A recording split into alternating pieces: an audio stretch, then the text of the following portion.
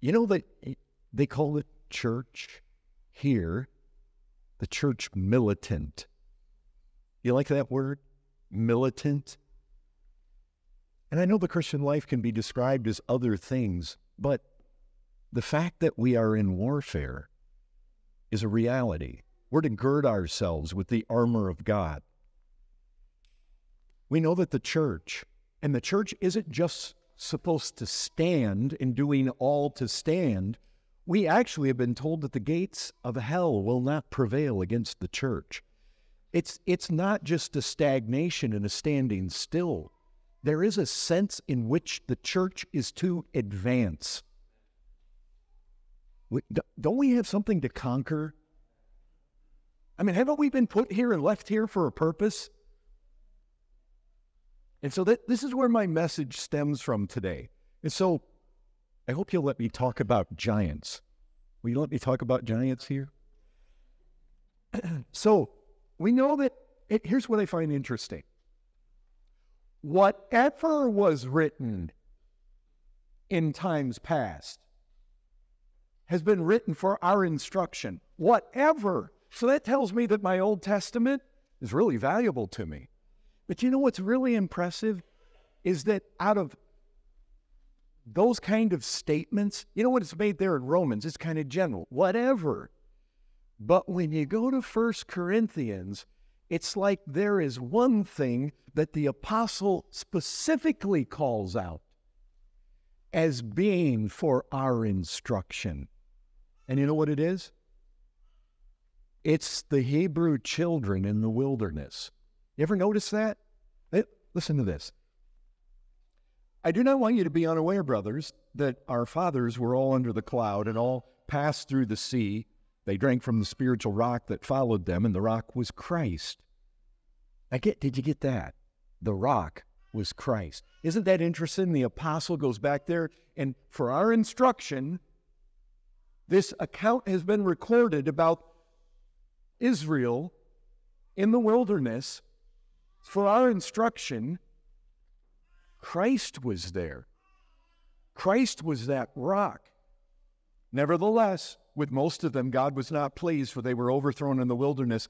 Now these things, those specific things with regards to those fathers who were there with Moses, out there in the wilderness, these things took place as examples for us. And we know what it is that they're being called out for. It says it again in verse 11 of 1 Corinthians 10. Don't turn there. Just listen to this. Now, these things happened to them as an example.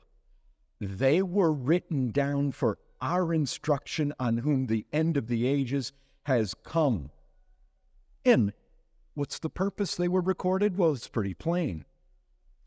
We must not put Christ to the... There he is again. We must not put Christ to the test as some of them did and were destroyed. Isn't that interesting? He keeps calling out that Christ was back there.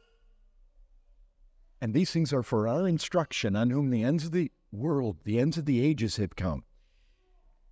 And this, we must not put Christ to the test. You know what? Paul uses the same kind of language used back in Numbers, where it says this: none of the men who have seen my glory and my signs that I did in Egypt and in the wilderness, and yet have put me to the test these 10 times and have not obeyed my voice. And how did they not obey his voice?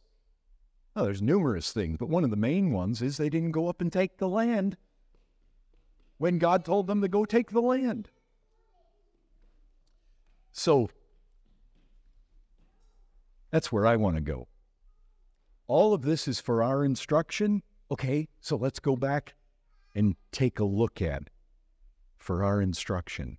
So I want to mainly key in on Numbers 13 and 14. So if you'll turn back there in your Bibles, Numbers 13. One of the brothers just told me recently that he was in his Bible reading, he came to the book of Numbers and he was discouraged. You get that way sometimes when you're reading through the scripture. You get to certain books and you feel like, oh no, not these genealogies again.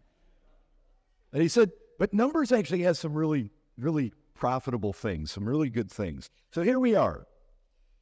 13:1. The Lord spoke to Moses, saying, send men. Now this is for our instruction, and I'm going to call out a few things that I just want you to take real notice of. The first thing is here in verse 2. God spoke, and he sends these men to spy out the land. Now notice this, the land of Canaan, which I'm giving to the people of Israel. Now, we could find that in a lot of places. He promised the land to Abraham. There's numerous places where God says, I promise this, I give this. But here it is, right here at the beginning. Right before the spies are sent out, God has already said, I'm giving this land to the people. So there's a promise here that's the backdrop to everything that happens. And I think, well, listen, when this is for our instruction, I think one of the things we have to remember is, what has God promised us? So let's keep reading. Verse 17, 13:17. Moses sent them to spy out the land of Canaan and said to them, go and see what the land is. Now, you know what's really interesting about this is they could have taken the land without sending spies in. But God specifically said, send the spies in. Why? They weren't needed. They weren't necessary. Well, actually, they were necessary. Not necessary to taking the land, but it's a necessary part of all this. It was really important that they go in and see what kind of enemy they were up against. It plays a part in the story. See what the land is. Specifically, whether the people who dwell in it are strong or weak, few or many, whether the land they dwell in is good or bad, whether the cities they dwell in are camps. You see what that is. Are they living in tents, all exposed, or are they behind fortified walls? That's the idea. Verse 20, whether the land is rich or poor, whether there are trees or not. But in the midst of all this, be of good courage. Of course you should be of good courage. Why? Because God already promised, I'm giving you the land. Of course they should be of good courage. Bring some of the fruit of the land. Verse 21. So they went up, they spied out the land, they went up into the Negeb and came to Hebron. Now, don't you love this? They came to Hebron. We know this place. This is going to be the place where Caleb is going to end up dwelling. But of course, Ahiman, Sheshai, and Talmai live there. Well, who are these guys? Descendants of Anak. So, what is that? And then you get this. Hebron was built 7 years before Zoan in Egypt. I have no idea why that's there, other than maybe just a footnote that it's an ancient, Hebron is ancient. It's old. Maybe it was there from not too long after the flood. They came to the valley of Eshcol and cut down from there a branch with a single cluster of grapes. They carried it on a pole between two of them. They also brought some pomegranates and figs. Verse 25, at the end of 40 days, they returned from spying out the land. They came to Moses and Aaron and to the congregation of the people of Israel. And they brought back to them and to all the congregation, showed the fruit of the land. And they, verse 27, they told him, we came to the land, they told Moses, we came to the land to which you sent us. It flows with milk and honey. Of course it flows with milk and honey. God said he was going to give them a land that flows with milk and honey. That's exactly what they should have found there. Verse 28. However, now, I don't know how that resonates with you. Maybe your Bible says nevertheless or notwithstanding. Does anybody get provoked by that word? Do you hear that in the church? Well, yes, we know God told us this and we should do this, and there's these promises, and we see that the church did this, and historically with it. However, I hope somebody can get upset. It seems, brethren, it feels to me like many professed Christians, they just accept doubting and fearing as almost just a necessary state of believers. However, I mean, has faith left the field? We're the champions. I mean, it's like sinful sight carries the day. At such a time when the faith ought to carry the day and the doubters be put to shame. Look what's happening here. The unbelief is always so full of these doubtful howevers, exceptions, why we can't do this, why we can't do that. Friends, the fact is that the church doesn't have any need of greater numbers and greater size and more machinery to usurp faith. Brethren, I hope somebody can just get stirred up about howevers. I feel that in my own soul. Okay, 13:28. However, the people who dwell in the land are strong. The cities are fortified and very large. I mean, not only are these guys giants, you got the descendants of Anak there. The people are strong. The cities are fortified. They're very large. I mean, this whole thing is intimidating. And besides, it's like these guys are saying, to add insult to injury, we saw the descendants of Anak there.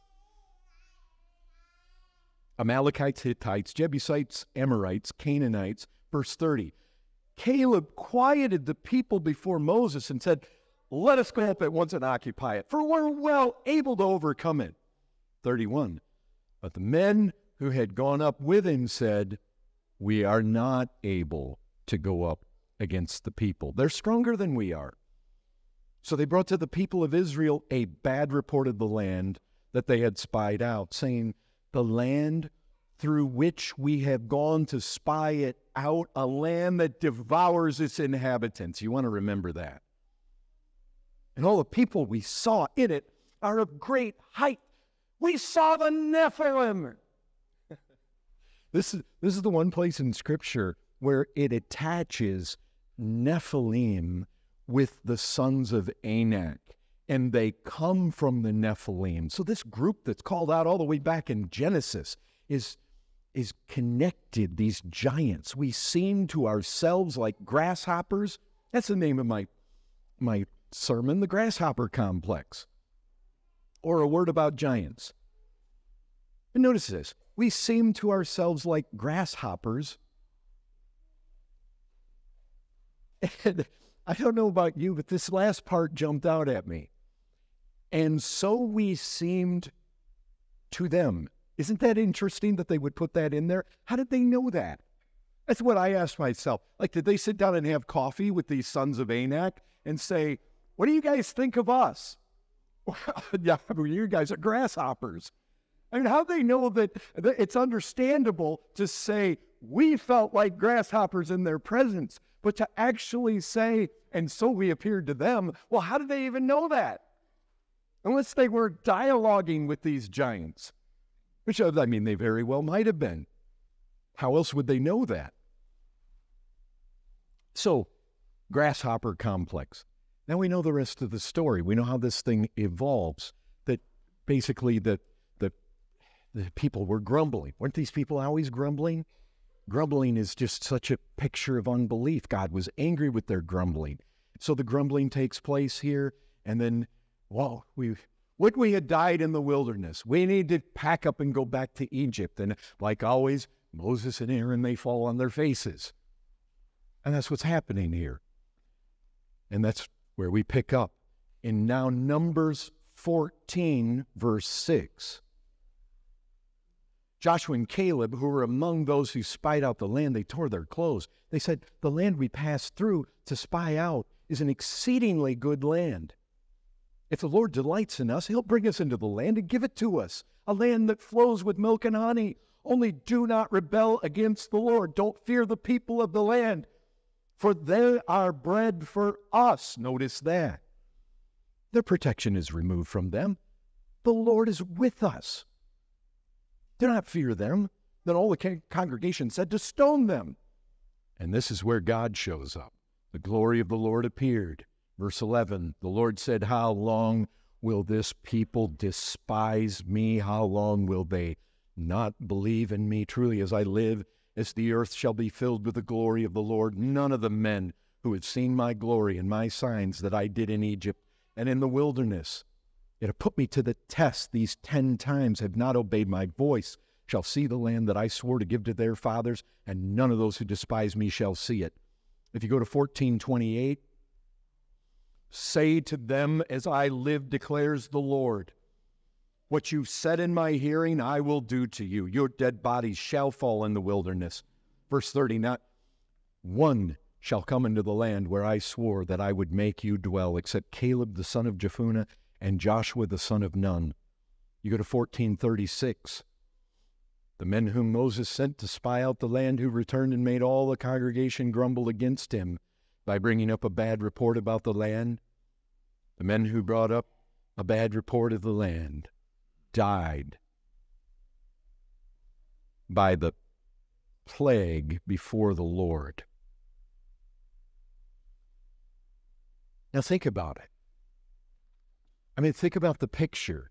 This is historical. This situation happened, and it's an example for us. It's for our instruction. We are to be learning from this. Think about it. In the midst of all this panic, the congregation had suddenly, Caleb, like a great warrior, Caleb stands up in the midst of this, no hesitation. He says, let's go for it. We can do this. I mean, this is given to us. These guys are bred for us. Be eaten. This land swallows up people. Are you guys crazy? God is with us. We're the ones that are going to do the eating. They're bred for us.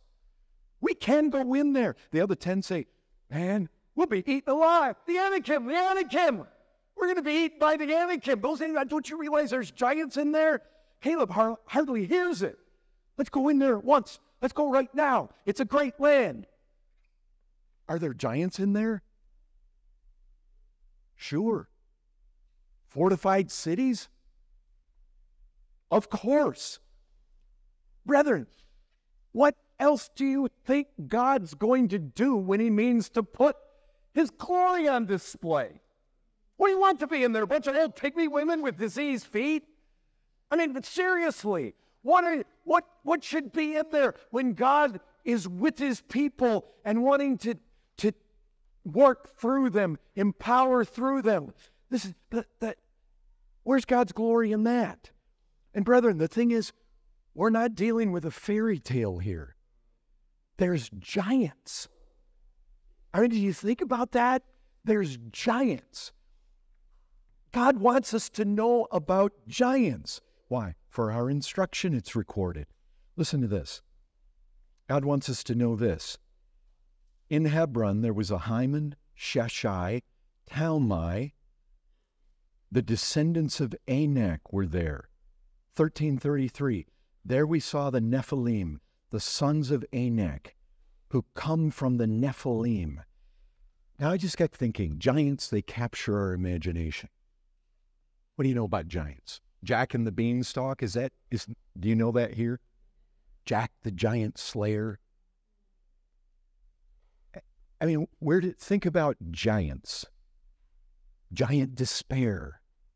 Bunyan had his giants. Tolkien had his giants.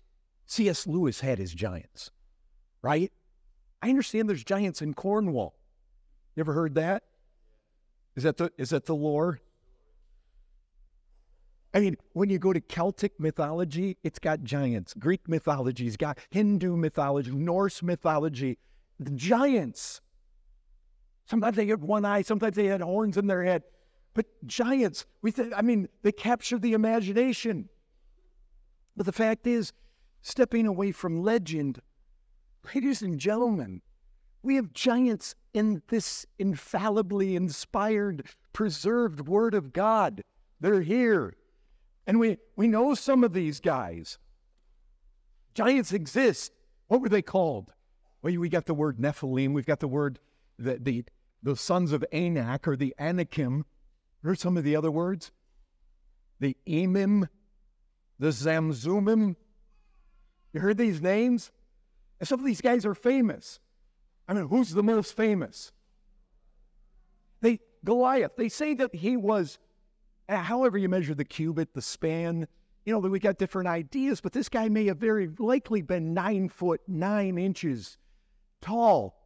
I mean, if you just figure, there's question about what that measure. And then you got what? Og, the king of Bashan. What was he famous for? His bed. How big was his bed? This thing was like 13 and a half foot long, which gives you some idea about how big he was. And then, do you ever think about the guy that had 24 appendages on his hands and feet? 6 fingers on each hand? You remember that guy? You remember what some of their names were? Like Sath, Lami. Have you ever noticed? I mean, some of their names, besides Goliath, some of their names are given to us. These Nephilim, they were on the earth. Listen to this. They were on the earth in those days. These are the days right before the flood. But I find this interesting. And also afterward. Well, that's interesting. That means that the Nephilim were here before the world was wiped out by a flood. And afterward. So somehow you have 8 souls, and then from them, somewhere down the line, we got more of these giants. When the sons of God came into the daughters of men and they bore children to them, and there's different theories about that, but these were the mighty men. The Septuagint there says gigantes. These are the giants who were of old, the men of renown. What's interesting, isn't it interesting that it's in this context specifically that then we're told about just the imagination of the thoughts of the hearts of men being only evil continuously, and there's all this violence, and God, he regrets the fact that he made man. But isn't it interesting that Moses would introduce these Nephilim right in that context? Almost like these guys were what do you know what Nephilim means? It comes from the word Hebrew, naphal, which means fallen, the fallen ones. And they have different theories. I saw Calvin on this, that some feel like it's the idea that they've fallen from the truth. They've fallen from God. They've fallen. They're just epitomes of the fallenness. Others say it had to do with the fact that other men's countenances fell when they saw these guys. Some say that others fell on their faces because of the magnificence. Some say it's like a storm falls upon a land and creates devastation. So these guys fell in that capacity.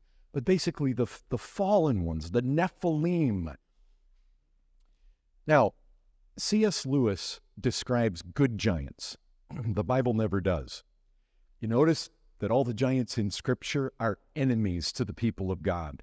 You never find a friendly one. Now, no matter what might have happened between the spies and if they were interacting, I mean, the fact is that the Bible knows nothing about that. One of them had a name, Ishbi-Benob. You remember that? Another one was called Sippai. Now, look, what we don't want to do is gloss over the references to giants in the Bible. Why? Because giants play an important part in the biblical story, particularly in relationship to the occupation of the Promised Land. And that's no small thing. Listen, if you think about any piece of property anywhere in this world that is more promised than the land of Canaan, there isn't. I mean, the portion of land most promised throughout Scripture is this Promised Land. And isn't it absolutely amazing? Remember, it's all recorded for our instruction. Isn't it amazing that the most promised piece of real estate in our Bibles, when the people finally get there to take it, the place is inhabited by giants? Do you know something about that? It's not an accident. Do you know what happened when the Pilgrim Fathers left the old world and went to the new world? Do you know what happened in 1620 when the Mayflower arrived in the new world? Do you know what they were met with? disease had wiped out 90% of the native population before they got there. Oh, there was Indian resistance, but not near what it would have been. It's like God cleared the way, but not here. Now when God's given a promise, he's going to give this land, and you better be sure of it. He put giants in the land. And not only did he put giants in the land, he sent the spies in there ahead of time to go see that there's giants in the land, and then to go back out and take the report to the people. So let's come down from the Nephilim, the Anakim. Who are these guys? Well, they're descendants of the Nephilim. They're descendants of this man named Anak. We know that there was a father somewhere in there of Anak named Arba, because Hebron used to be called Kiriath Arba. And so we know about this. And this Anak had 3 sons, Ahiman, Sheshai, Talmai. Now, here's what we're told. In Joshua, we're told Joshua cut off the Anakim. Joshua devoted them to destruction with their cities. There was none of the Anakim left in the land of the people of Israel. Only in Gaza, in Gath, and in Ashdod did some remain. Where was Goliath from? You see who he was related to? You see where he came from? Of course some giants had to be left in Gath. Why? Because David's day was coming, and God had other things to teach, not only David, but it's all done for our instruction. Those giants are left there for a reason, folks. Because you know what? The giants they faced back then have a lot to do with the giants we face today. It's for our instruction. You see, we're supposed to draw parallels out of this. We're supposed to learn from this. Brethren, Moses, 40 years later, Israel has to walk around the wilderness, and all their corpses of those 20 years and older, except Caleb and Joshua, they fall dead in the wilderness. After 40 years goes by, Moses now comes to those who are left alive when it's time to go back in there again. And this is what he says. As he readies them to go take the promised land now, he reminds them who is in there. A people great and tall, the sons of the Anakim, whom you know, and of whom you have heard it said, who can stand before the sons of Anak? Now, in my Bible, my ESV, there are some quotation marks. Listen to this. Listen to how this says. Whom you know and of whom you have heard it said, who can stand before the sons of Anak? Now that really jumped out at me. Isn't that amazing? It's a proverb. There is a proverb in Israel that Moses takes for granted that all these folks in Israel knew. Who can stand before the sons of Anak? Brethren, that's like in our day saying what? Who can beat pancreatic cancer? Well, in a time of recession, who can get a job? We're so small. Who can actually take the gospel to other nations? I mean, you recognize we can get these proverbial sayings among us that, I wonder how this resonated in the ears of the righteous. A proverb like that. But brethren, there's something awful about that. There's something insulting. Can you imagine this? A people whose God is God Almighty, who has given the kind of promises and who has demonstrated his power over Egypt, for them to actually have a proverb among themselves. I mean, that's the kind of thing that I'm sure if Caleb or Joshua ever heard it, they just spit and they were in disgust and they kicked the dirt. Like, how could that be a proverb in Israel? But we can get proverbs like that. Things we say, well, we can't do that. It just becomes so commonplace. It just flows off our tongue. But who can stand before the sons of Anak?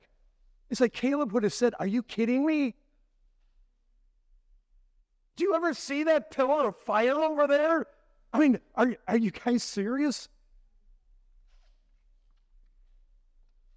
Oh, I can't believe it. And then, now my next point here is the irrelevance of being grasshoppers. And can you imagine the scene? 10 men pathetically announce the promised land. You know the one that God promised our father Abraham?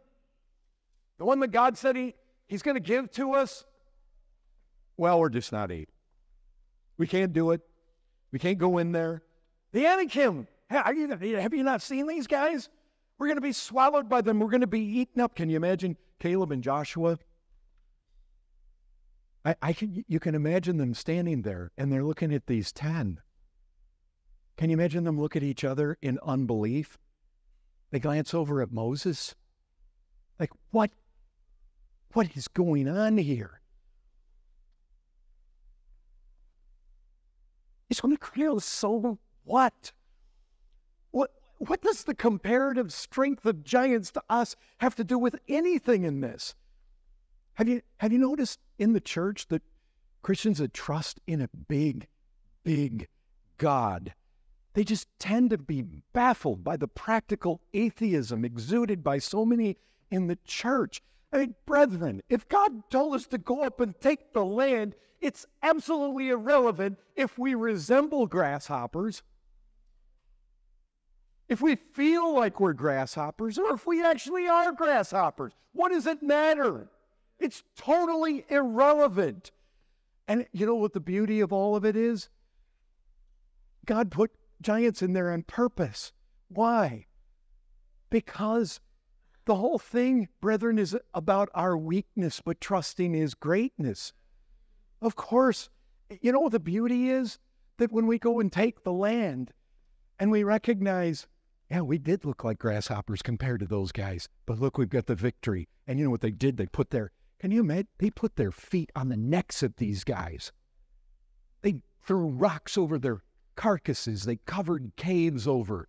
I mean, you can imagine the dead bodies of these 3 sons of Anak. And they're standing there. Caleb and Joshua still preserved through all of this time. The beauty is that when you get to that point, you look at the size of this guy, and it's like, then you just look up. Because the thing about grasshoppers is grasshoppers can't boast. There's no boasting. What grasshopper can boast when God arises and gives the victory? It's like, hadn't God said, I promise that I'll bring you up out of the affliction of Egypt, the land of the Canaanites, the land flowing with milk and honey. I promise. So what if the Nephilim are in the way? God's promised. Everything's in God's control. And, we can look at providence and we can say, the fact is, He's in control of who's in that land. I mean, you can see, He had specific plans. He told Abraham, 400 years, sins of the Amorites is not. God's in total control. It's all in His timeline. He puts in there who He wants to. I just, what I did? I just think about, I imagine, warfare in Israel. You can imagine this. Isn't it a contest of faith? Because one of the things specifically that God's people were told, when they went up, they didn't have horses. They didn't have chariots. In fact, they were specifically told, when you see those horses and you see those chariots coming and you see that the masses and the hordes coming against you far outnumber you, do not fear. Oh, can you imagine the roar of chariots? You ever seen some of those that have blades coming off the axles? Chop the guy's legs off. Here they come, horses stampeding at you. And God says, I tell you, out on the battlefield at such a time as that, it tested your faith. It absolutely tested what you believe. You come up against a guy that might be 9 foot, 9 inches tall. Where are the ones that are going to say, you know what? The paw of the lion, the paw of the bear didn't triumph over me, and God gave them to me, and you Philistine, you're going to be just like them. There is a God in Israel. There is a God. He is the Lord of hosts, and you've defied Him. And His confidence was not in His aim. His confidence was in His God. We're the ones who speak like that. I'll tell you, when you see the giant, it tests what you believe about the unseen.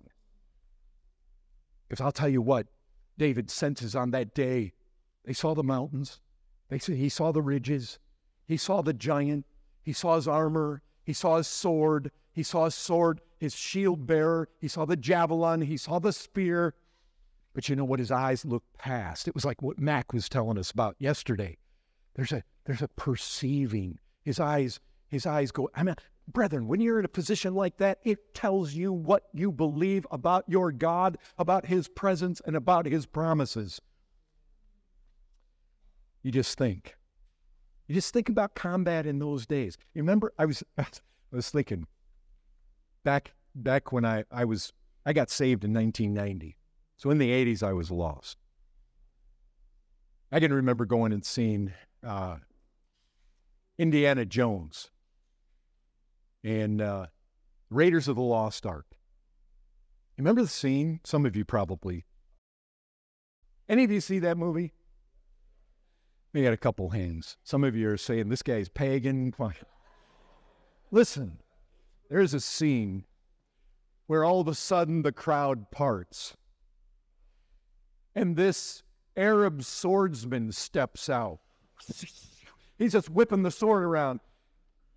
Harrison Ford just pulls out his Smith & Wesson. Boom! It drops him. So much for... But you know what? You didn't have guns fighting giants. And that day it was hand-to-hand combat largely. It was your strength and your skill against his. Well, some of the guys, they slung rocks.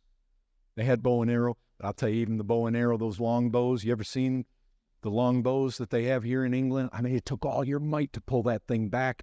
And you didn't just sit there like with a compound where it came off release. Easy. Brethren, warfare was tough. You didn't just shoot a guy out there at 200 yards. You imagine what it would be to face a giant. It's like you see him coming at you. It's like, Lord, this guy is scary. This guy has 6 fingers on each hand. This guy has a javelin that's like a weaver's beam. I mean, I'm feeling pretty grasshopperish right now. But I'll tell you right at that moment, it's going to tell you what you truly believe. And this is for our instruction. Because I'll tell you, there are many scary things that we're faced with even now. We fight the devil, folks. We have our Goliaths. The devil is real and the demons are real. And men's hard hearts are real and sin is real. And there are battles to be fought. Folks, giants just exuded strength. You know what it says about Goliath? When Saul and all Israel heard the words of the Philistine, they were dismayed and greatly afraid. Folks, David took him. Joshua took them out. Caleb. The giants fell. Giants are dead. I mean, one of the things we can glean from this is we just say, brother, sister, if God calls you, if God says, I'm with you, I'll never leave you. Lo, I'm with you to the end of the age. And he sends you to do something 10 times harder than your own gift, than your own strength, than your own wisdom can handle. What do we say to that? Go and do it in the strength of the Lord. Don't we read, all things are possible to him who believes? Have you never read that? Brethren, I'd read that. I have a friend, and he was in the Reformed Baptist circles, affiliated with Al Martin for decades in the U.S. And I heard him, he has a very first-hand perspective on the Reformed Baptist churches in the United States. And he said this. He said, there's a lack of faith in Reformed Baptist circles. He said, not a lack of academic comprehension, but a lack of personal, experiential conviction of the power of God. Brethren, what I ask is this. Have we been too quick to say we can't do that? We need to be men like Joshua and Caleb. We can do it. God's with us. We got many voices. We can't do it. Why? We don't have enough money. We're not big enough. We don't have enough this. We don't have enough of that. We don't have enough of the other thing. We can't do it. Brethren, do you realize this has to do with the glory of God? I just ask you this. Was God a little angry about them not believing and trusting him? Was he just a little angry? Brethren, this is such a reflection on our God. He takes it very personal. You just can't get away from that. Brethren, none have ever trusted God too much. We want to venture into the realm where we got to have God's help, or we're certainly going to be lunch for the giant. Brethren, have we not heard from one of the champions that went before us? Attempt great things for God. Watch him work. You know what happens when the church and its leadership loses faith? They dig in for safety. Try to conceal their gains. Oh, brethren, my next point is this. Cowardice is contagious. Just listen to this. In Deuteronomy, where Moses recounts what the people of Israel said when the spies came back, listen to what he said. Our brothers have made our hearts melt, saying the people are greater and taller than we. That's one word, melt. Now, another time in Numbers where Moses recounts the same incident, he says this, when they went up to the valley of Eshcol and saw the land, they discouraged the heart of the people of Israel from going into the land that the Lord had given them. You have those two, melt, discourage. And I think about these guys, you kind of wonder, they were in there for 40 days. I guarantee you this, their cowardice didn't just show up when they gave the report in front of Moses. These guys were walking through the land for 40 days. You had Joshua and Caleb over here. They're all observing the same things. What happens at that? Can you imagine? You're looking through the land. Wow, they're fortified up to heaven. Can you imagine the first time they saw one of the sons of Anak? Folks, we're talking giants. Perhaps close to 10 feet tall. How big do you have to be to have a bed 13 and a half feet? Can you imagine when you see these guys? Like, what goes through your mind? What goes through, you know what goes through the mind of the 10? You see the giant, and the first thought is how grasshopperish you are. But you know what? When somebody's got faith, you see the giant, and you just think how big your God is. You see, that's the difference. I have a feeling these guys had conversations 40 days and 40 nights. There were 40 nights they drifted off to sleep, having seen what they saw in the day. And you know what? I think 2 of the guys probably slept pretty soundly. The other 10 guys, maybe not so much. Brethren, the thing is that boldness and courage, it doesn't mean that there's no fear. I can imagine these giants look pretty scary.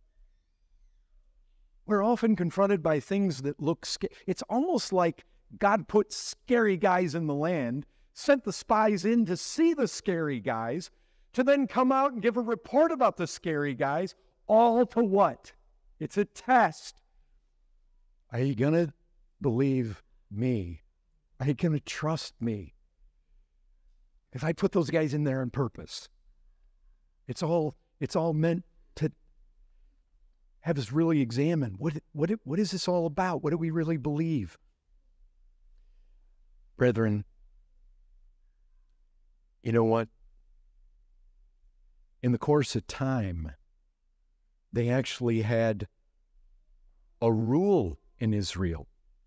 In Deuteronomy 20, the officers shall speak to the people and say, is there any man who is fearful and faint-hearted? Let him go back to his house, lest he make the heart of his fellows melt like his own. It's contagious. Do you recognize that because of the unbelief and the lack of courage, the cowardice of 10 men, a whole nation failed to get the victory? What do we say? We get people in the church, sometimes they blush. It's like, no, I can't go out. I can't go out and tell people about the Lord Jesus Christ, the Son of God, who came from glory and laid down his life and spilled his blood. I can't go out and share that in front of other people. People who blush for the God and the gospel. They have no stomach for the conflict with the enemies of our God, with confronting error, confronting unbelief, confronting the lost pagan nations, confronting the devil and his hordes, confronting sin. To those in our midst who count their own lives more dear than their king's cause, who prize this world above the next, never serious about grasping the promises of God. They shrink when devils and Anakim rise up and draw their swords against our master. What do we say to such people? Well, we say, courage, brother, courage, sister. God Almighty does not want half-hearted, trembling service. Do you recognize our God is never at a disadvantage because of giants?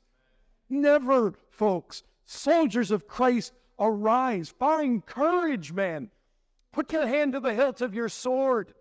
Trust that lion. No, we call him the Lion of the tribe of Judah. He's our captain. He's at the head of our ranks. He stood toe-to-toe against the true Goliath, and he defeated him again and again, and he's crushed his head.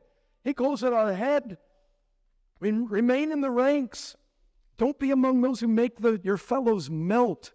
God, help us to be lion-hearted. Whole nation. They were well able. You know what? We know they were well able because 40 years later, they did it.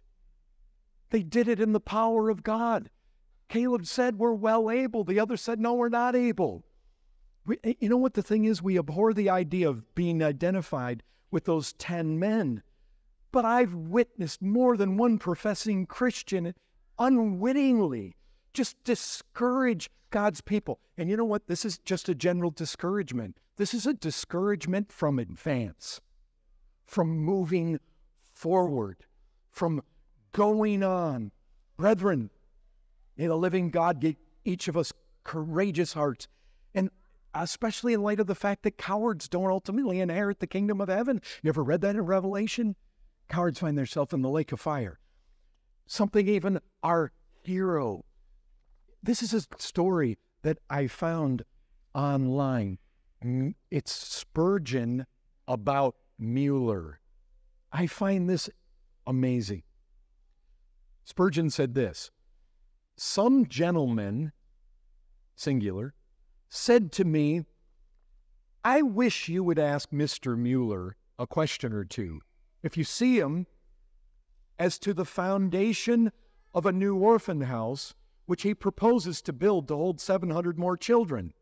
Now, I feel that 300 is quite enough for one man to care for.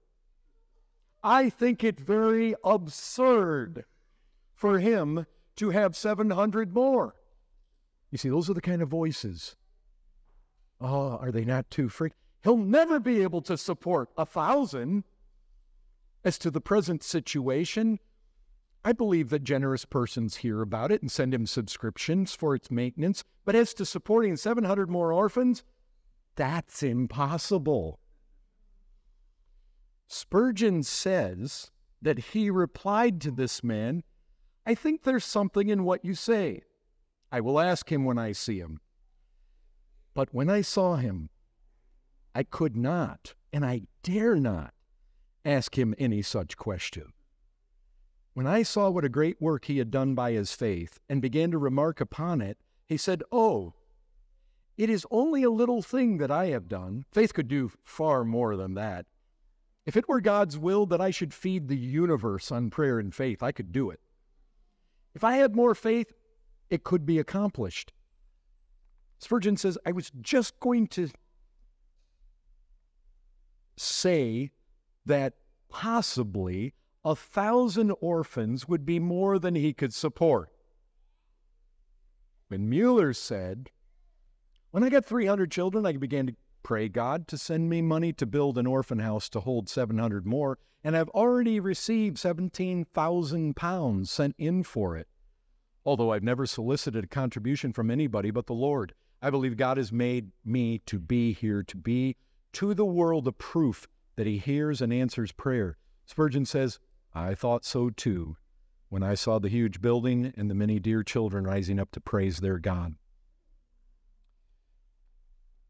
Brethren, advance. Think of our God. Brethren, I don't want to be a broken record. I just feel like I'm captivated and captured by the promise that the works that Christ did we're going to do, and greater works than these we're going to do. The power of the church to be unleashed and to advance. The promises we have that we can pray for the Holy Spirit. We have a Father who is well desirous to grant that. Listen to this. Piper says the whole class flunked their final exam of the wilderness training, and they weren't allowed to graduate. All the children are sent back to school. If 2.5 years of human helplessness and divine wonders doesn't put trust into the hearts of Israel, then we'll make it 40 years. Spurgeon, he's talking about advance, forward. He says, I would that this age would breed a few extravagant men.